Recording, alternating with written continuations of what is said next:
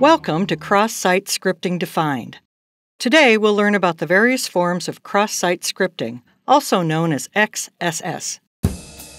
Cross-site scripting is a significant issue across all web programming technologies. When you are creating a website, you may want to think about how to prevent XSS. It's important to understand so that you can guard against it, and even test your site for vulnerabilities.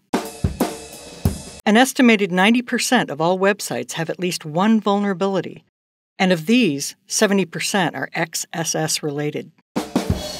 Websites are vulnerable anywhere script can be injected, for example, search fields, cookies, forums, or even feedback forums and comment sections. One way to protect your site might be to eliminate the ability to make hyperlinks, use divs, and pop-ups. A website is vulnerable if it allows a user to input text that is immediately visible on the page. For example, a search result or a custom error message. The goal of XSS is to insert a malicious script into a site and get the page to render it. Typically, this is JavaScript or HTML code. Let's look at an example. A hacker will find a vulnerable site and test it by typing something into the URL and seeing if it is passed into the page. You can use the message command and see if you want the text to be prominent. H1 is a great place to put it. But what if the hacker wants a wider distribution? He might decide to put the code into an email and distribute it to a number of people. When people clicked on the link in the email, the code would be activated and pass the payload into the web page. Anything that is server-side code has the potential to be written in a way that is XSS. This is because the website doesn't know what is content and what is code.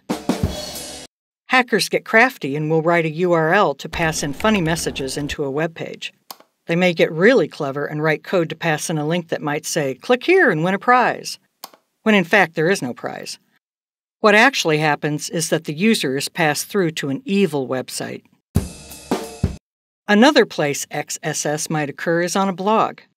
A hacker might use the comment box to inject harmful code. A static web page, say that ends in HTML, can't be cross-site scripted. In order to understand today's terminology, it helps to understand the history. Before 2012, XSS was described as either persistent or non-persistent. So what is a persistent or stored XSS attack? A stored attack is when injurious code is injected into an existing and trusted website. It's called persistent or stored because the code then lives there and continues to execute for the life of the website.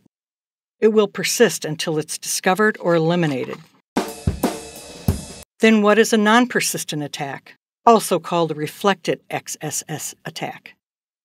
In this type of attack, the malicious script is delivered as part of a URL. Usually, it is part of what seems to be a genuine link in an email. This reflective type of attack is the most common attack today. The link might appear to be a genuine domain, and chances are it is, but it also has a complex URL that contains parameters. This makes it a great place to hide a call to inject script. There are two categories of XSS based on where the untrusted data is used: server-side XSS and client-side XSS. Let's take a closer look at these. Server-side XSS occurs when an untrusted user supplies data that is included in an HTML response generated by a server. This data might come from a single request or from a stored location.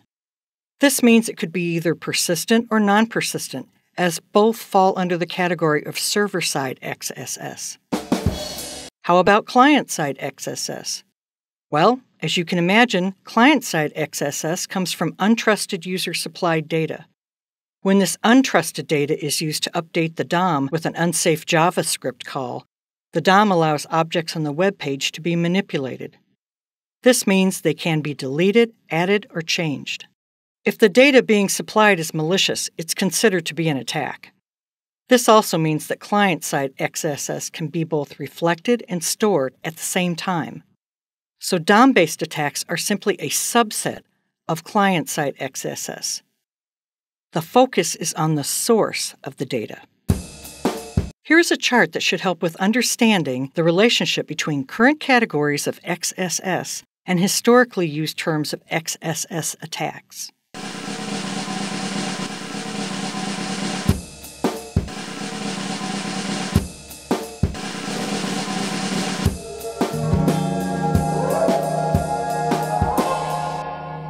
Congratulations! You have just completed Cross-Site Scripting Defined.